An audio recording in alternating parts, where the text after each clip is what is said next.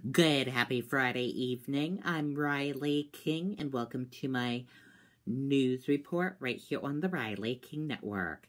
Let's begin. Woman targeted in alleged murder for hire plot sues ex-husband, his mother.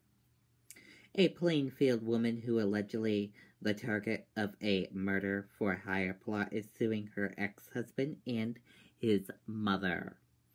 Gene Temple's ex-husband, Maurice Temple, and his mother, Paulina Chase, are in jail awaiting trial.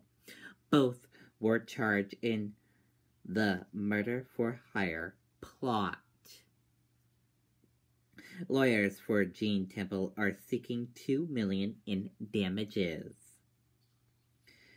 According to the complaint, Gene and Maurice Temple filed for divorce in 2007. It was finalized 2 years later, but the couple has fought over money owed to Gene Temple in the years since. Court paperwork said in July of this year, Maurice Temple and his mother planned to have Gene Temple killed by another person for $5,000. Gene Temple is suing for damage through a civil suit.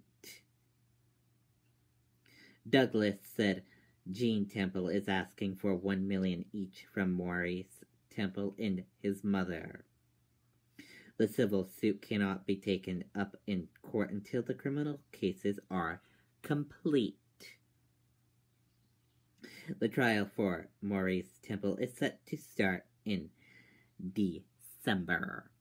And that does it for my news report right here on the Riley King Network. I hope you all have a great rest of your Friday night, and I'll see you back here for special news report at 9 p.m. See you back here at 9 p.m., everyone. Good night, everyone. Bye.